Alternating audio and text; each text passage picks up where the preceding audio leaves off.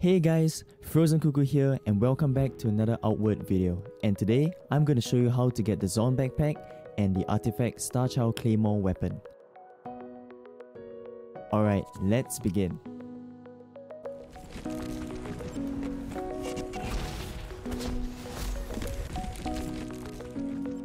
The blue circle is where the dungeon is and the green square is where the pathway entrance is. The dungeon is located in the Enmerkar Forest map. So for those of you in the starting area, you'll need to make your way over to this region first.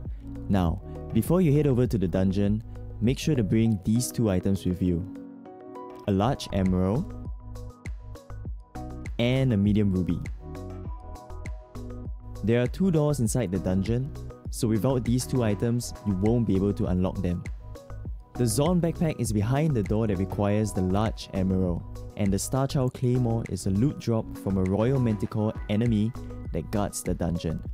Not to worry, I'll include a clip of me soloing the Royal Manticore right after this. On my attempt, I used one bleeding trap and a fire rack on top of my horror axe that inflicts extreme poisoning on the enemy. Alright, here is the clip. Enjoy!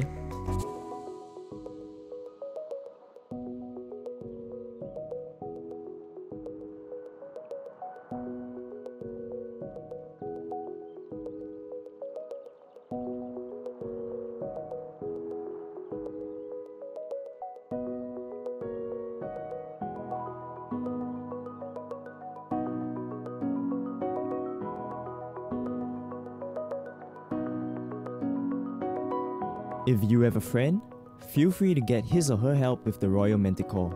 Once you've defeated it, continue heading inwards and you'll eventually reach the dungeon entrance. Be sure to use your new lightning weapon and the rest of the enemies shouldn't be a problem. Alright guys, since this is just a quick guide and not a step-by-step walkthrough, I'll let you explore the dungeon on your own.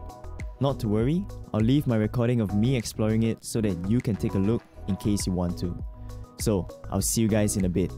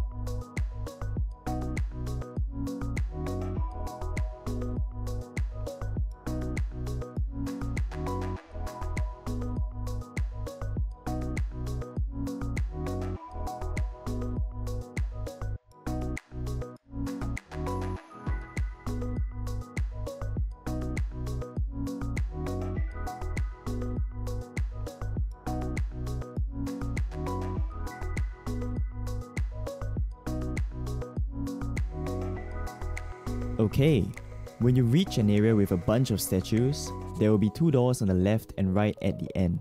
The Zhorn backpack is located behind the door on the right and you'll need the large emerald for it. The door on the left requires the medium ruby and there's a trog chest behind it.